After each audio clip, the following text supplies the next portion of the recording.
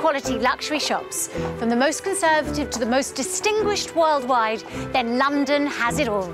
I'm going to explore some of the very best British heritage shops, where the most cutting-edge, unique and traditional products have stood the test of time.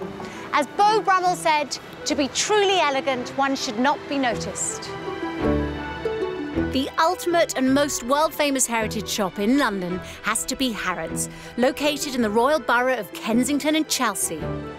Harrods founder Charles Henry Harrods first established his business in 1824, and by 1883, Harrods was providing the highest standard of service to the rich, the famous, and many members of the British royal family.